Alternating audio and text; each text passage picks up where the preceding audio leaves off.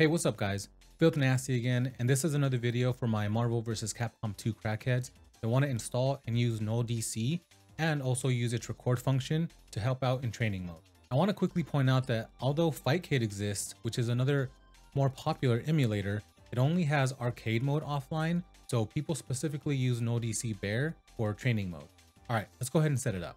Alright, to get started, go ahead and click the link in the description. It should bring you to the GitHub page for NullDC BEAR. What you want to do is head to releases here on the right hand side. On this page, you want to go to the latest version of NullDC BEAR, which is this one right here at the very top. This is latest. It says BEAR 1.96c. Scroll down to the assets section and click on this nulldc.bear.exe. And go ahead and just save it in your download folder. Okay, now bring up your downloads folder. And what we're going to want to do here first is go to your desktop, create a brand new folder. Let's call it NullDC BEAR, and drag and drop this into that folder. Open up the folder, double click NullDC BEAR.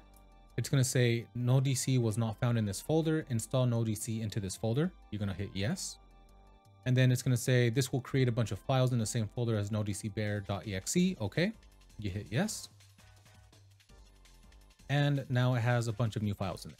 All right, now in this window here, it's going to ask you what's your name. Go ahead and put whatever name you want as your display name. And then you're going to want to hit click me, add Windows firewall entry for BEAR. And hit yes. And it's going to do this crazy looking thing. And then hit save. Okay, now you have NullDC BEAR installed, but you want to get some ROMs for it, right? So go to the very top here and go to the free DLC tab. Click on that. And the cool thing about NullDC BEAR is that it has all these consoles / platforms available here where you can just literally double click on them and download those ROMs. So you don't have to go to some sketchy website to download ROMs, which is awesome. But this is going to be focused on Marvel vs. Capcom 2. So let's go to the search bar here and then type in Marvel vs. Capcom. And then the one I usually go with is Marvel vs. Capcom 2 with fixed in parentheses. So go ahead and click on that and click on download, and then we'll give it some time to download. All right, Marvel vs. Capcom 2 is installed. Let's hit OK, and we can close out of this. Now, if you hit play here on the bottom right, and then go to the Dreamcast tab, this is where all your Dreamcast games will play. But since the only one we have right now is Marvel vs. Capcom 2, that's the only one that shows up. And it's usually a good idea to switch the emulator here on the top or on the bottom from Flycast to NullDC, and then you hit let's go. So let's go ahead and try it just to make sure it launches the game. And cool, it launched the game. But let's not get ahead of ourselves because we still need to set up the controls, right? So let's go ahead and exit out of this. And here on the top, let's go to controls. Okay, so on this window here, we want to go to the Dreamcast tab at the top. And then over to the left on this drop-down menu, we want to select our fight stick or whatever controller you have. I have a fight stick. It's the Quanba Obsidian, which is right here. So I'm going to select that. And then since I also have a fight stick, I want to go down to this Dreamcast peripherals drop-down, and I want to select fight stick from there. And I'm not sure why it's not switching to fight stick. Let me hit save and then open it up again and go to Dreamcast. Okay, so now it's showing up correctly. So I'm going to go ahead and bring over my fight stick so I can remap all the buttons. And you'll notice here that on the bottom left of this fight stick, it actually shows offline opponent, record, or playback. These are the two buttons that we're going to need to bind to either our keyboard or our fight stick if we want to use the record function in training mode. All right, so let's go ahead and hit remap controller and just go ahead and press the buttons that it shows on the display on your fight stick.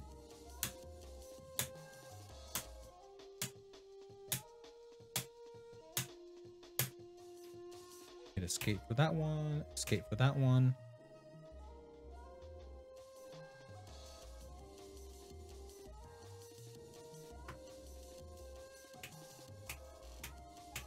Oh yeah, and I almost forgot. So we definitely want to bind the record and playback buttons to either our keyboard or the fight stick. Personally, I like to use some unused buttons on the fight stick because my fingers are already close to those buttons. I don't really have to move much to press the buttons. However, I have noticed that sometimes if I'm practicing my mashing, for example, I accidentally hit those buttons. So if you don't want that to accidentally happen, definitely bind those buttons to the keyboard instead and it won't happen. So for now, I'm going to go ahead and bind record to L1 on my fight stick. And then I'm going to bind playback to L2 and then hit save. Cool. Now with that done, let's go ahead and go to play. Select Marvel vs. Capcom 2. Emulator is still set to NullDC, so that's good. Let's go ahead and click on Let's Go. All right. And if you do Alt-Enter, that maximizes the window. And I suggest that you do this over hitting this button right here. This maximize because you can still see the window and it looks kind of ugly, right? So I like to just hit Alt-Enter and it maximizes it and makes that window completely go away. Another thing, I don't really like that the versus information is on the bottom there. So what I like to do is I like to bring up this menu here by hitting Alt-Shift again. And I go to Options, Power VR, versus names bottom full, and then hit none. And then boom, it's gone. All right, let's go ahead and maximize it again and make our way to training mode. Marvel versus. All right, and for this first time that we're selecting our characters, you can go ahead and just select any character, because in order for the record function to work, we're gonna need to start training mode and then set the dummy to manual. Otherwise, record is not gonna work. And I will go ahead and show you that it doesn't work just so you can see what I mean.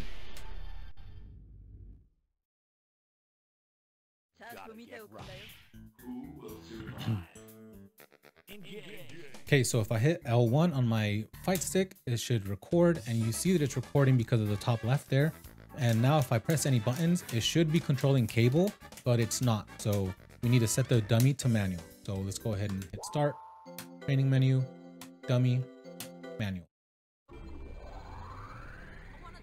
All right, now go ahead and select the characters that you actually want to train with.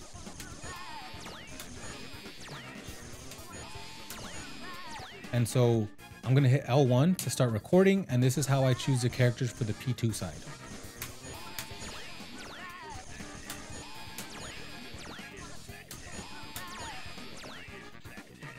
Then I hit L1 again to stop recording.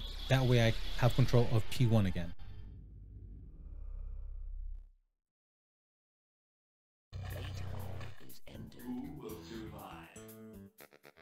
All right, I have control of P1. Now if I hit L1 to record, I have control of Magneto, which is on P2. Now let's say I wanted to record something specific with Magneto. So I'd go ahead and hit my record button. Cool, that seems good. I'm gonna put him on the right side because that's the side he was on when I did the combo. Now if I hit playback,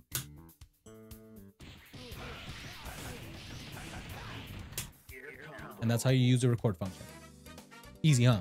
Okay, so that's how you install NullDC BEAR and set up the record function. So if that's all you needed from the video, then you can stop watching if you want. But I did want to go over a few other things that are pretty helpful to know about NullDC BEAR. So as you might already know, the Marvel vs. Capcom 2 community likes to make custom mixes with custom colors and custom music. And you might already have one of those mixes yourself. So if you wanted to install one of those mixes and use it in NullDC BEAR, this is how you would do it. You want to hit free DLC here at the top and then open search ROMs folder right here. And this is going to bring up this folder right here. And what you want to do is open up DC, ROMs, and then here you see that I have a bunch of custom mixes, right? And so if you had your own custom mix, this is where you would drag it in. And then once you drag it in, if you hit play and then hit Dreamcast, you're going to be able to see all the custom mixes here on this list. And the last thing I want to touch on is the fact that NullDC BEAR does have some online capabilities.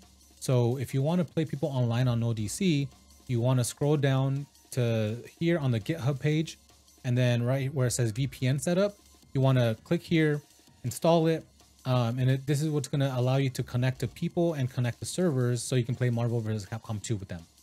Installing it is pretty straightforward, so I'll let you follow the steps here so you can do that. But I will also pull up Radmin so you can see how it looks and how it works. So you have this button here. If you want to turn it on, you can turn it on. And you'll see that I'm already in the Marvel vs. Capcom 2 server. But if you weren't, for example, you would hit network, you'd hit join network. And then here you can type in Marvel versus, and then you already see here it says Marvel vs. Capcom, right? So you click on that and hit join, and boom, you're going to be able to see people. And in order for you to see the players that you can play, you'll want to hit refresh here, and then now it's going to refresh the player list, and it's going to show you everyone that you can challenge by right clicking and then hit challenge. And then you can also DM people if you want, or just block them. All right, guys. Well, that's the video. I hope it was helpful. If it wasn't, I'm sorry for wasting your time. If you want me to waste more of your time, I do stream on Twitch, so go ahead and follow me there. And yeah, that's it. Peace.